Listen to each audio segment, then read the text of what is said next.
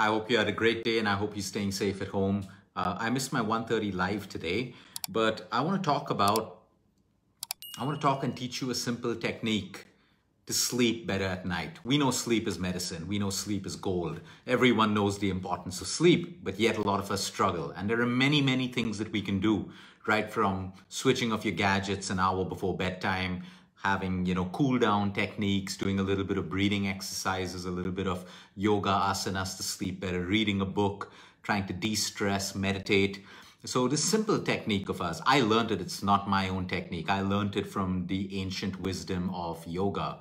And a lot of you would have heard it. A lot of you would have practiced it already. If you start doing it tonight, it may not really work. It may take 2 nights, 3 nights, 4 nights. Wait patiently. You understand that when we can't sleep well at night, we got to retrain the body into sleep. The breathing exercise I'm teaching you today is extremely simple. And all you need to do is sit with your back straight. You can sit cross-legged on the floor. You can sit in the chair with your back straight, good posture. All you do is cover your right nostril.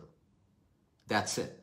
And you inhale and you exhale through your left nostril. So you keep your right nostril closed and you inhale and you exhale from the left nostril. Okay, this is the simplest way to move you from the sympathetic nervous system, which is fight and flight, to the parasympathetic nervous system, which is rest and digest. You cannot sleep in the sympathetic nervous system. You may fall asleep into a very disturbed, light sleep. And a lot of people say, Luke, I slept, but I wake up tired. But when you're in the parasympathetic nervous system, that is rest and digest. That is the perfect state of the body to induce deep sleep. Now you can do 5 counts. You can do 10 counts, you can do 15 counts, you can do 20 counts. It's up to you. It's up to you. Now don't do this and then wait in bed for sleep to come. Just get into bed, close your eyes, say your prayers, meditate a little bit and sleep. If it doesn't work today, try tomorrow and then day after. But keep trying until it works. After a while, even just 5 deep breaths through your left nostril can actually help you feel calmer. What I like to do is the second step. Finish 5 to 10 breaths and just close your eyes and meditate. When I say meditate, what do I mean? Just focus on your inhale and focus on your exhale. Or focus on a particular word. Like let's say you want to put a word abundance, or you want to put a word love. You want to put 2 words, thank you. And just keep focusing on that word or those 2 words. Keep looking at them, focusing on it and feeling it.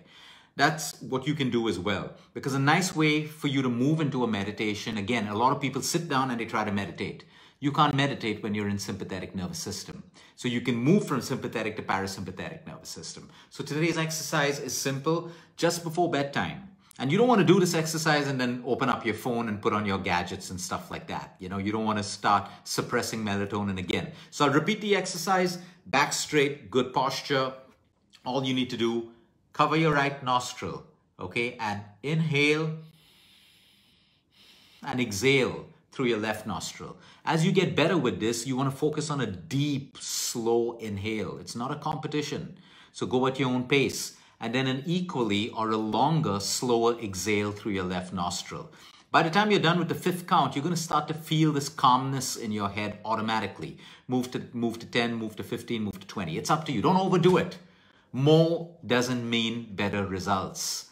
The whole idea is to drop cortisol, drop adrenaline, calm down the body. This is a yogic way of breathing, and you can study more of this online, but I like to keep it simple. As simple as that, just do it.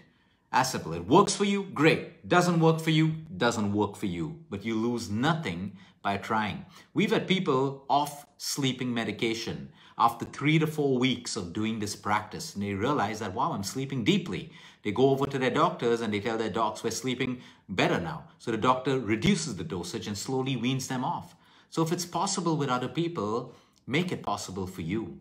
We need to understand that I'm not against sleeping medication. I'm against the misuse of sleeping medication, where people don't make an effort to sleep better. They don't make an effort to change their lifestyle. They don't make an effort to deal with anxiety. Of course, sometimes you're going through trauma or extreme grief and stuff like that. Yes, they're absolutely fantastic tools to help you sleep deeply until the trauma or the traumatic period is over. But everyone else, they just use it as a quick fix. Can't sleep, pop a pill.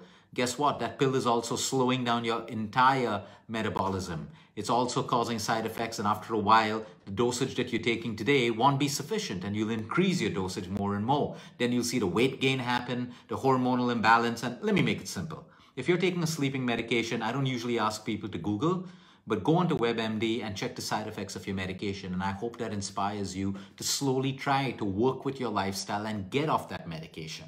Okay, use it as inspiration, not as fear. If you need the medication, take it. But always put that plant, that seed in your mind that this isn't the best thing for me. There are other ways to overcome my sleep problems and sleep better.